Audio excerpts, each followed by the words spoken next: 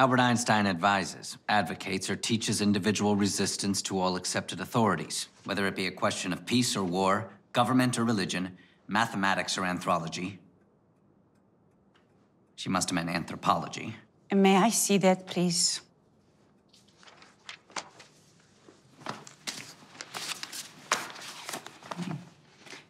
The Women's Patriot Corporation. You mean to tell me that we are being interrogated because a gaggle of honking geese wrote a letter? The Women's Patriot Corporation... Frothingham?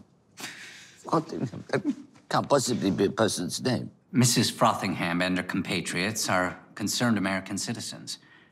Director Hoover feels their findings are worthy of being taken seriously. Well, these geese are right about one thing. I do have a contempt for authority. Oh, it's true. The surest way to get my husband to do what you want is to tell him not to. Dr. Einstein. Mrs. Frothingham suggests here that relativity is of no more practical importance than the number of angels dancing on the head of a pin.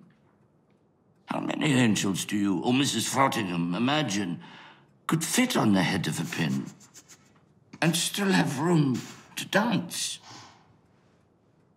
I suggest you treat me and these proceedings with some respect.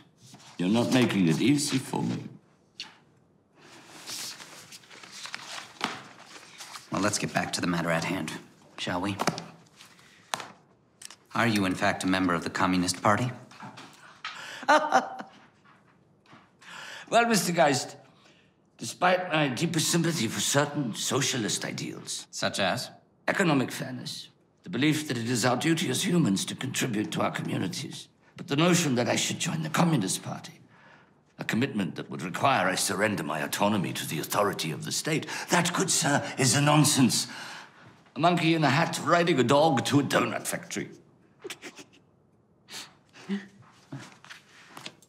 I'm concerned that neither of you are appreciating the gravity of this situation. I dare say I know a bit more about gravity than you, Mr. Geist. And a few other things besides. How long have you lived in Berlin? A little over 2 years. What do you think about Mr. Hitler? No, he's unpleasant. But in the grand scheme of things, he seems little more than a nuisance. I don't understand you, Mr. Geist. Hitler rejects economic rule and talks of expanding German territory. He advocates for eugenics. Who are the impure ones he speaks of, do you think?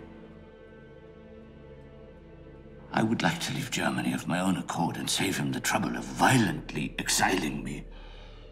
Or worse. Do you really think the German people would stand for that? The government deporting the world's most famous scientist? Jewish scientist. I'm a Jew. Zionism. Communism. These are not the threats that should be concerning you, Mr. Geist. It's fascism that should have you trembling.